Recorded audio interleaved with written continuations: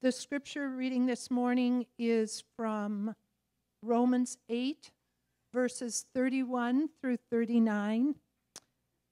What then shall we say to these things? If God is for us, who can be against us? He who did not spare his own son, but gave him up for us all, how will he not also with him graciously give us all things? Who shall bring any charge against God's elect? It is God who justifies. Who is to condemn? Jesus Christ, who died, more than that, who was raised, who is at the right hand of God, who indeed is interceding for us. Who shall separate us from the love of Christ? Shall tribulation or distress or persecution or famine or nakedness or danger or sword? As it is written, for your sake we are being killed all day long. We are regarded as sheep to be slaughtered. No, in all these things we are more than conquerors through him who loved us. For I am sure that neither death nor life, nor angels, nor rulers, nor things present, nor things to come, nor powers, nor height, nor depth, nor anything else in all creation will be able to separate us from the love of God in Christ Jesus our Lord. This is the word of the Lord. I think one of the dangers of preaching is that a preacher can be so familiar with turning the pages of the Bible and preparing sermons that it doesn't go into your heart.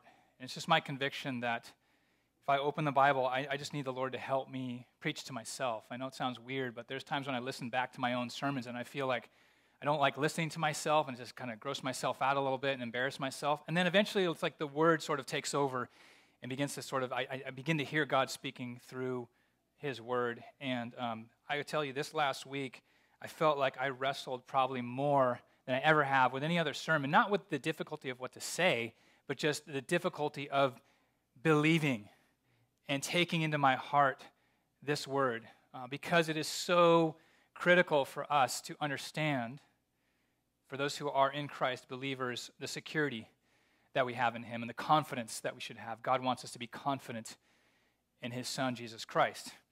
And there's so much in our life to lead us away from confidence in Christ, and so many insecurities and anxieties and fears that we experience that that would undermine our sense of security in Christ. Whatever life stage we're in, we're going to face new sets of insecurities. I think about my own life. When I graduated from college, I was confronted with a whole new set of insecurities. By insecurities, I don't mean like insecurity about like who I am and how people see me. I just mean a sense of dangling over danger or needing to find stability for my feet to stand on. When I graduated from college, I was on my own financially for the first time. My parents had helped me through college. Now, I had this new feeling of real financial insecurity where I've got monthly rent to pay, I got to buy a car, pay for my own gas, car insurance, buy my own groceries, pay all my bills, that type of thing. So financial insecurity was a new feeling for me, more than it had been. Then I moved into my mid-20s, and I began to feel more of like a relational insecurity, because what was happening was that all my friends in our early and into mid-20s were getting married off one by one. And I was like the wedding singer. I sang in all their weddings. And like, when's my day? Like the bridesmaid, never the bride, like the wedding singer, but never the guy getting married. And I just began to wrestle with that feeling of like a creeping loneliness in my life and going, is the Lord ever going to provide for me a wife? And he did, mercifully, in my wonderful wife, Lindsay. And then we had kids and career changes, and I felt a whole new set of insecurities around parenting and how am I going to raise my kids and follow Christ in this world. Is my career going to be able to provide for what we need? And then eventually I hit this major health crisis in my life. I'll tell you more about that in a little bit. But triggered major insecurities about my future. Like, would I be healthy enough to work? Would I be able to support my family?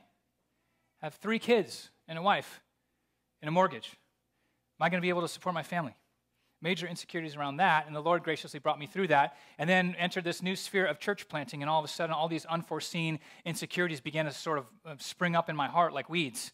Like all these worries that I had that I never had before began to feel a weight and a burden. How am I going to deal with these things? And so no matter what phase of life I'm in, or whatever phase of life you're in, you're going to experience new sets of insecurities. I know for some of you, you've been caring for your aging parents. You didn't foresee that, or you didn't know all the ins and outs and all the difficulties that was going to be presented to you to take care of your parents in their twilight years as they're on the home stretch.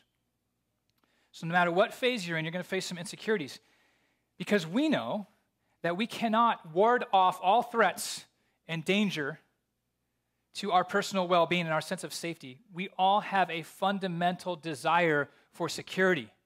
And the question is, what do we turn to? What do we look to find stable footing, stable grounding to stand on in our life? Especially when we consider that suffering is an unavoidable reality in life. Suffering makes it hard to feel secure because by its very nature, what suffering does is it threatens our sense of well-being. Suffering and pain threaten to rob us of the very things that we cherish in life. So where do you find your sense of security? That's what I want to ask you this morning to consider. What if you lose your job? For many of us, there's a legitimate and real sense of security there. So when I talk about security, I'm talking about ultimate sense of security. It's not wrong to find some security, some measure of comfort in the fact that God's given you a job and an income. But what if you lose your job? Or what if you lose your health that keeps you from being able to do your job? What if you lose a loved one? Some of you have. What if someone you love walks out on you and they abandon you? If you lose these kinds of things, you can lose your security. And suffering, as we said, threatens our sense of security. And one of the beauties of the Bible is that it doesn't shy away from talking about and confronting and discussing the harsh realities of pain and suffering in this life. And we've been in Romans chapter 8 for a couple of weeks now. This is our third week in Romans 8. And running through, thematically, through Romans 8 is the reality of suffering and of pain in our lives, that we are going to suffer. But along with this hard reality of pain and suffering is a promise to followers of Jesus that God will take all of our pain and suffering and he will use it to accomplish his good purposes for our lives. Because God is that great, that God is that wise, that he can somehow take all our pains and sorrows and he can weave this tapestry and bring something good out of it, used to accomplish his good purposes in our lives. He promises that if you are in Christ, you are ultimately secure. Your ultimate well-being is never in jeopardy. You feel like you're in danger, but your ultimate well-being is never ultimately in jeopardy. Now, I don't know everyone in the room this morning or everyone who's joining us online, so if you wouldn't call yourself a Christian today, I'd ask you to please think about where you find your sense of security and what you would do if that thing were lost, if it were taken from you. And I would invite you to consider today, just my appeal to you, to consider Christ today and the unshakable security that he offers to all who trust in him. That's my appeal to you this morning. What we're going to do in this passage is we're going to follow Paul's 5 questions. He asks 5 questions in this section of Scripture that are intended to show Christians this truth: our security is in Christ. Our security in Christ. That's the big idea. And by pointing out that our security is in Christ, what he wants to do for us, even at an emotional level, is to build our confidence. It's to build our confidence in Christ. So as we walk through the questions, let's think about our security being in Christ and where our confidence lies. The first question is this: if God is for us, who can be against us? There was the first line, I think, of the first song that we sang this morning. That's the first question we're looking at. Technically, the first question in this passage is, what then shall we say to these things? Paul asks. It's kind of an introductory type question, which leads to the one that, if God's for us, who can be against us? In other words, he's saying, what should our response be to the things that he's just written? Well, because we teach expositionally through passages of the Bible, we have to ask the question, what things is he talking about? We got to back up and review a little bit. Verse 28. This is what he's just said. And we know that for those who love God, all things work together for good, for those who are called according to his purpose. So the subject at hand is God's absolute commitment to the good of his people, to work for our good, to never stop working for our good. He promises to take every single thing in your life. Notice it said all things. Every single thing, which includes all the painful things, all the terrible things, all the really hard things, all the things that cause you sorrow, all the things that cause you grief and tears and anxiety and anguish. God will take all those things And in his magnificent providence, he's somehow going to weave them and turn them into something that's going to accomplish good in your life. He's going to work out his good purposes for you. Now, this is not saying that everything you experience is good, because it's not. Those sorrows, those sufferings, God never calls them good. He works good out. You guys got to see that distinction there, right? And this is one of the things that I would wrestle with the Lord with over, is that I just wouldn't do things his way, right? I think it was J. Vernon McGee, old school Bible teacher. I love this. He would say, this is God's universe, and God does things his way. You may have a better way, but you don't have a universe. It's just so true. Like so I can argue with God and say, I don't want these things. And that's okay. I think we should pray for deliverance. It's okay to lay your heart out, bare your heart. Psalm 62 says, pour out your hearts before him and trust in him at all times. Pour out your heart. This is not to say we just lay down and we say, well, bring on the suffering. It's okay. I know you're doing something good. So I don't want you to hear me saying that this morning, because this is not some triumphalistic sort of, well, it's all just going to work out for the better.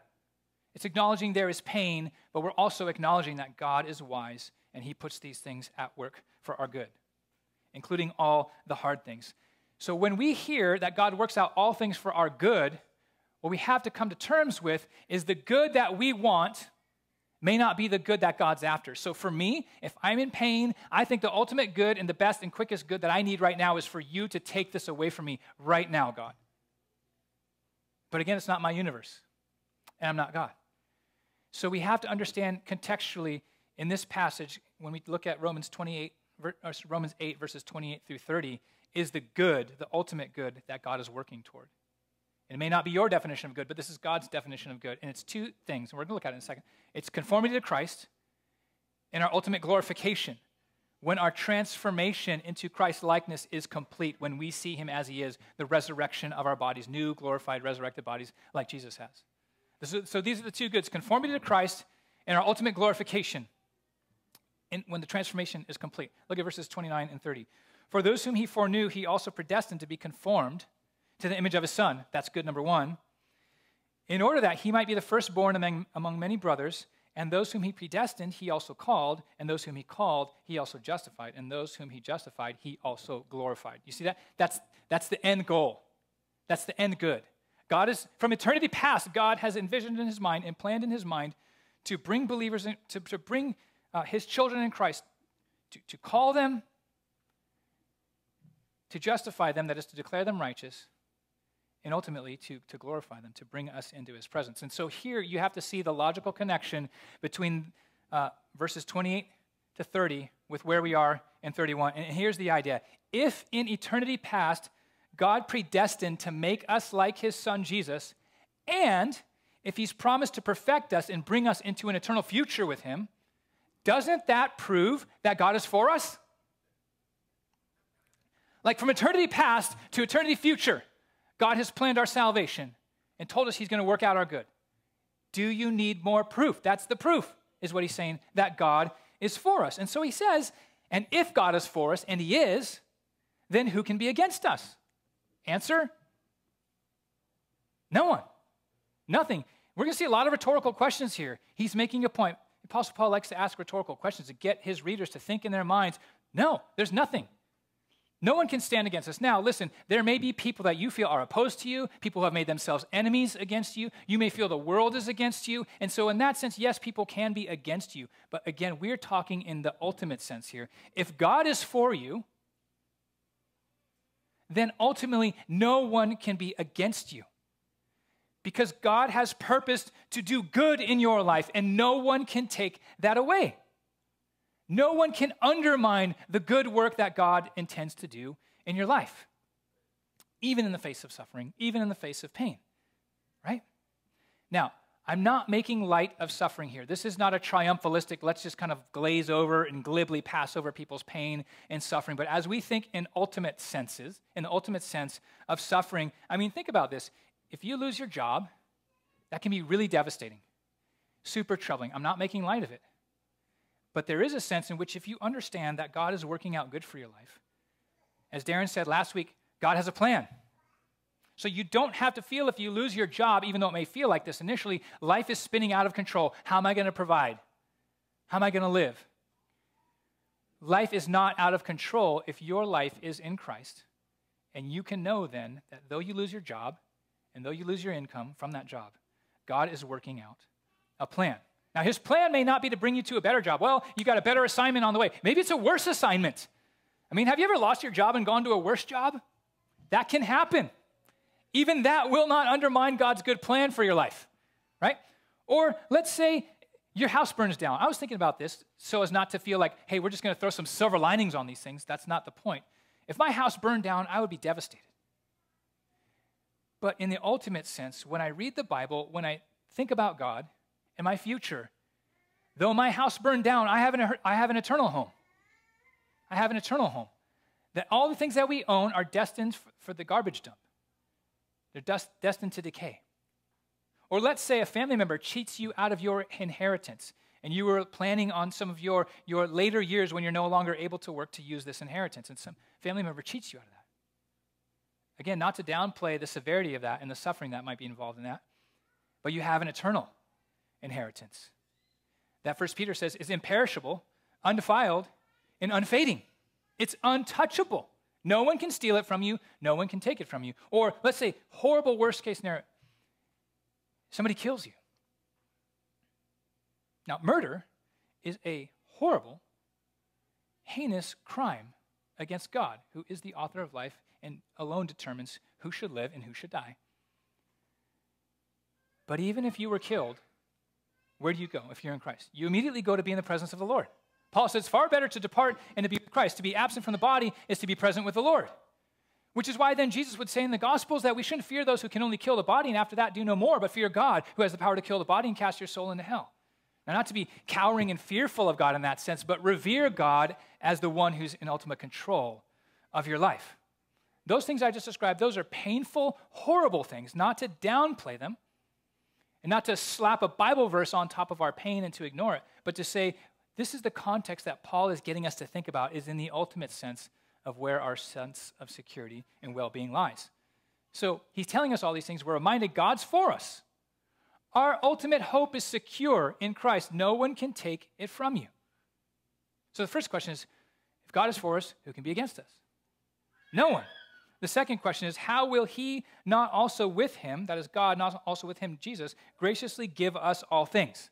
That's the second question. Now, it comes up, that's the second half of verse 32. So let's look at the whole of verse 32 to understand the question.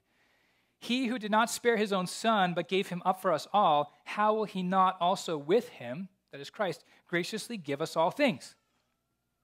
Now, if we needed proof, more proof, that God is for us, this is it. Paul does what Jesus often does, is he argues here, logically, from the greater to the lesser.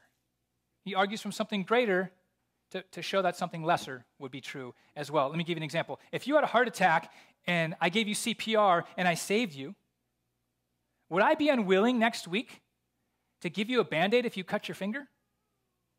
Right? If I saved your life, you're not going to hesitate to ask me for a Band-Aid. That would be absurd. You see, the greater to the lesser. And that's what Paul's doing here. If God's already given us the supreme and costliest gift he could give for our greatest need, which is salvation, how could God not also give us all the smaller things that we would need in life? That would be like willing to save a person from a heart attack but not give them a Band-Aid. That's absurd. So if God is willing to give his son the greatest gift, why would he not also give you all the smaller things that you need in life? And our insecurities and anxieties in life come precisely from our belief that we will not have what we need, or that God may not give us what we need in the moment that we need it. And Paul is saying here, God will supply every need that you have. To me, verse 32 is maybe the most confident, grounding, helpful verse in all the Bible for me. When I understand the costly nature of what God gave us in the cross of his son Jesus. Then whatever situation I'm facing this week, whatever situation you are facing, whatever suffering, whatever anxiety, whatever fear, God will meet you. And God will bring you through. Now, we see things very cloudy. We don't see the end of the situation, but God does. And he knows the good that he's working out. And so that's where we walk by faith and not by sight. If we walk by sight, we just can see how God's going to work everything out. But he hasn't given us omniscience. And sometimes our anxieties stem from the fact that we want to be omniscient like God. We just wish to know how this is all going to play out. And he just hasn't given us that. He calls us to trust him as a loving father, but he has promised us. He is for us. Nothing can be against us, and he will supply what we need when we need it. I love what John Stott wrote. He said, the cross is the guarantee of the continuing and unfailing generosity of God. So when you wonder if you will have what you need in your pain and in your suffering, then remember the cross of Jesus and go from the greater to the lesser. Now, the third question that Paul asks is in verse 33. Who shall bring any charge against God's elect? Now, envision a courtroom scene where charges are brought against someone, where a sentencing, a conviction may take place.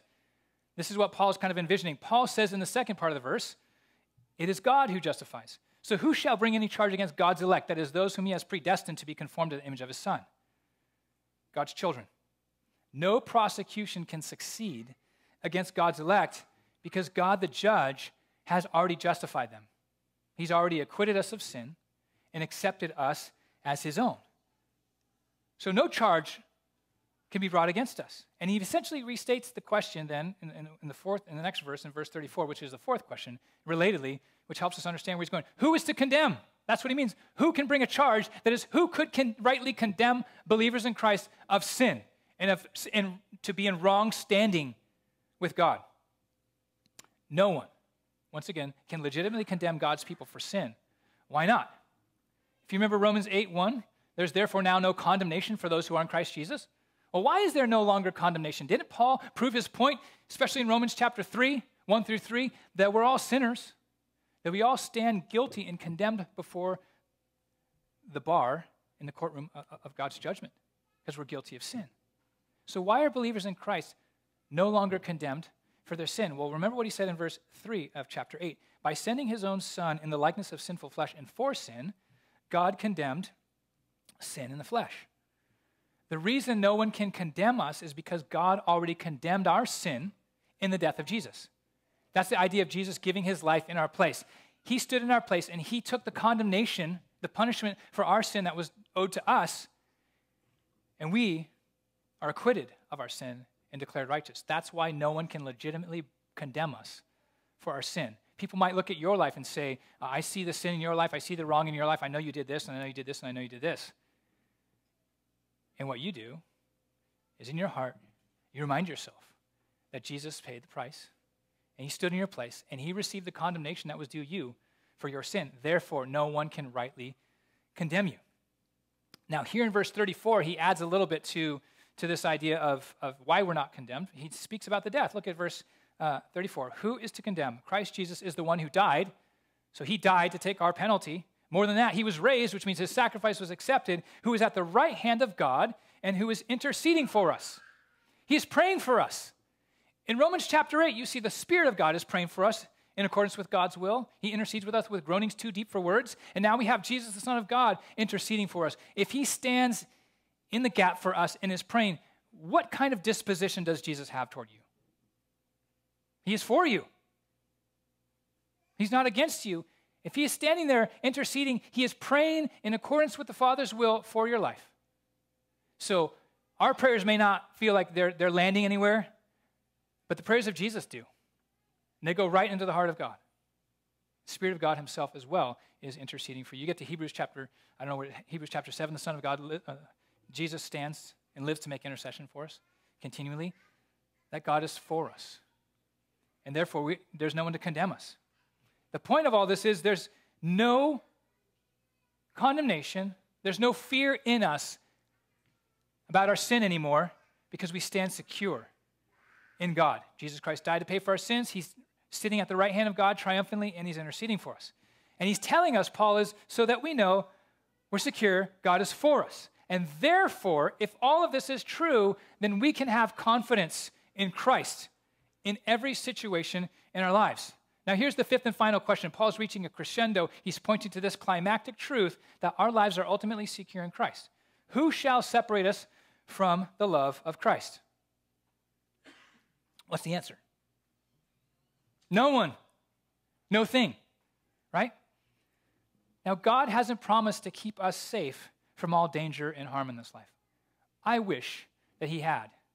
Because I have 3 daughters, and my concern is for their safety. My concern is for their well-being.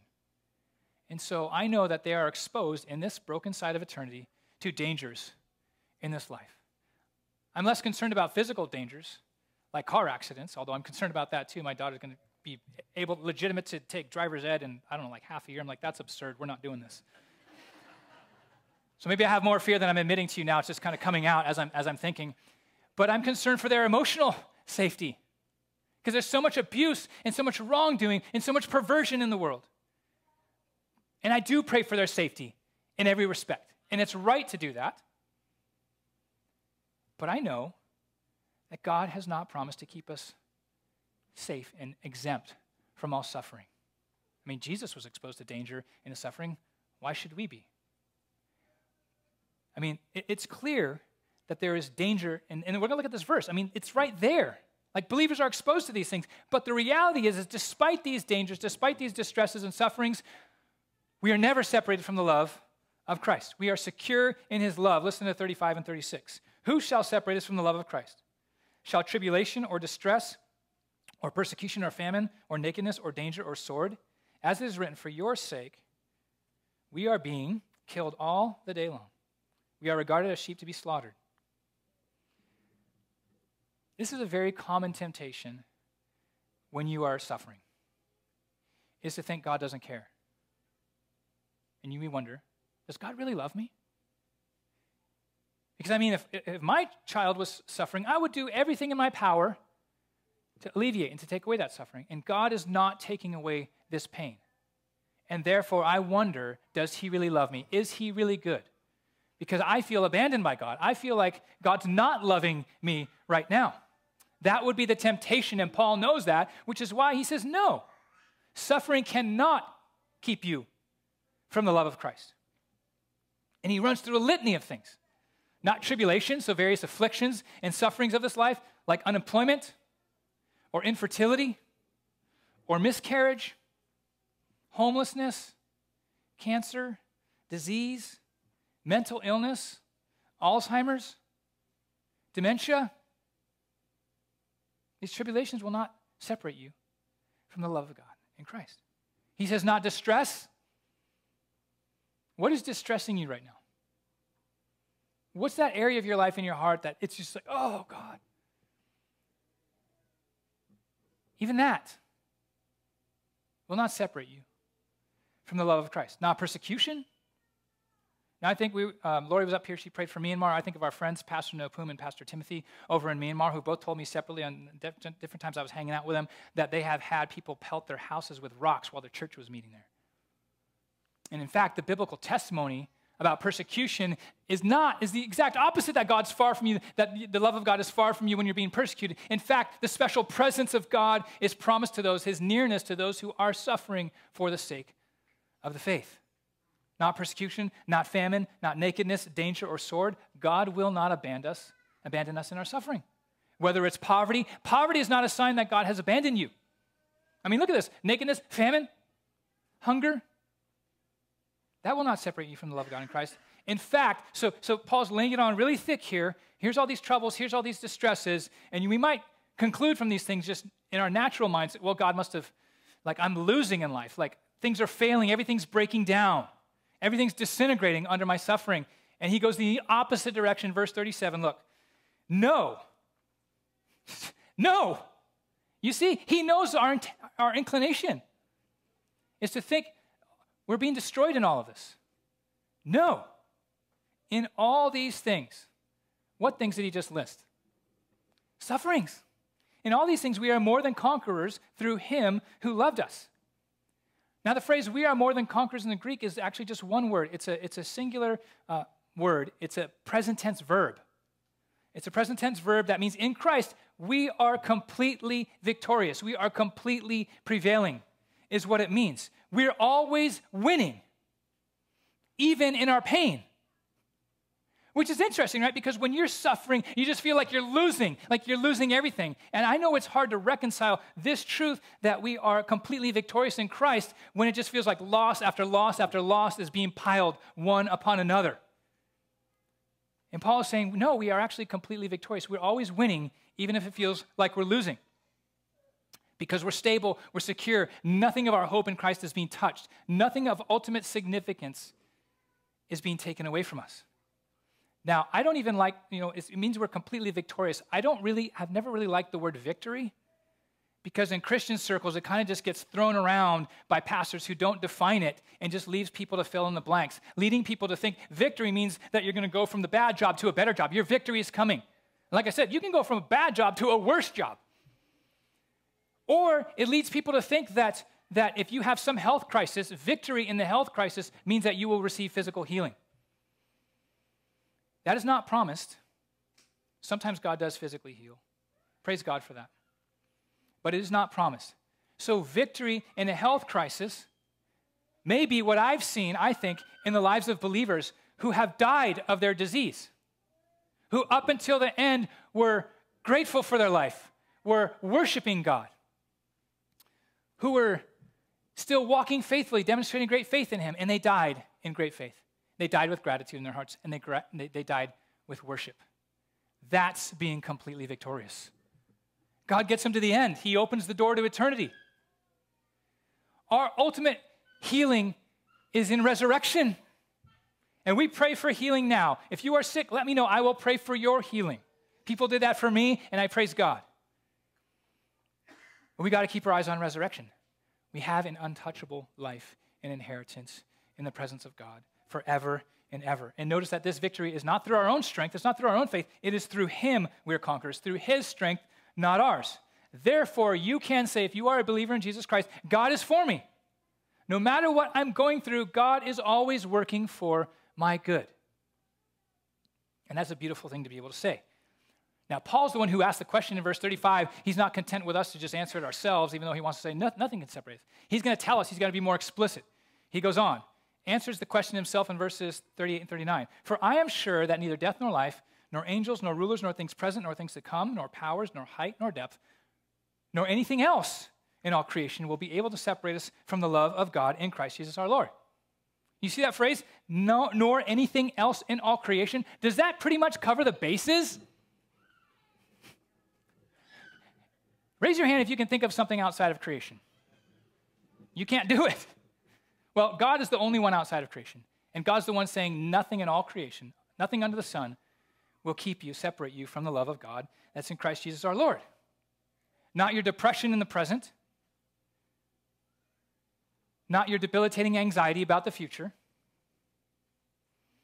not your loneliness, not your fear, not your disease, not even your death. In fact, death will be what God uses to open the door to bring you further and deeper in to the love of God that's in Christ. It's like we sing in the song In Christ Alone, no power of hell, no scheme of man can ever pluck me from his hand till he returns or calls me home. Here in the power of Christ I stand. This is about the absolute security of the believer. Your Father will not abandon you. He will not let you go. Even if the present is painful, you are secure in his love. Listen, you're secure in his love even if you don't feel it. Feelings are a good thing. They can be a good thing, but they can also be misleading. 6 years ago, I was lying in a hospital bed, recovering from brain surgery to remove a cancerous tumor. And my soul was in the valley of the shadow of death. I've always been a fairly upbeat person, by disposition and wiring, fairly positive. Never had experienced severe depression, and I just felt like my soul was destitute. There was a blackness around my soul. I was devoid of even a shred, an ounce of any joy, any feeling of pleasure, anything good, any happiness. And my wife was really worried about me. And I just felt like God was a million miles away. My perception was, God's not here. But his promise was, I'm here. So my mind went to the scripture. Surely goodness and mercy will follow me all the days of my life, and I shall dwell in the house of the Lord forever. My mind went to Jesus on the cross when he said, my God, why have you forsaken me? I felt forsaken. My perception was that I was forsaken. But his promise was that Jesus went to the cross for me and was forsaken for my sake so that I could be with God and never truly be forsaken. Your perceptions are not as reliable as his promises. I'll flip that around. His promises are more reliable than your perceptions. If you've never trusted in Christ, then this is the best news that you've ever heard and will ever hear. There's a God who has done something to rescue you from sin and death. There's a God who gave his son the greatest gift he could give to give you life. He offers you forgiveness. He offers you a new hope. He offers you a new life. He offers you now and forever an unshakable security that will never be taken away. An inheritance which is imperishable, undefiled, and unfading, kept in heaven for you. Today can be the day of salvation for you, to trust in him. And if you are in Christ, then brother and sister, I say to you, if you are in distress, is hang on. Hang on by grace. There's a new world coming. See, I'm talking on the individual level, but here's the truth, friends. There is a new world coming. He's going to remake this world. He's going to make all things new. And God will give you everything you need every single day of your life until he gets you there. Praise God for that. Let's pray. Oh God, we are grateful for the promise of a new world coming. That these things that are individual to us, that mean so much to us, they're all wrapped up within this greater narrative, this greater redemption that is coming, where you are going to fix this broken world and our broken bodies and our broken life and eradicate all sin, all evil, all injustice, all suffering, all pain. And will make all things new. You'll wipe away every tear from our eyes. There'll be no more tears, no more crying, no more mourning, no more pain, because you're going to make all things new. And we bless you for that. We praise you for that. Help us to trust you and find our security in you. Pray now in your name. Amen.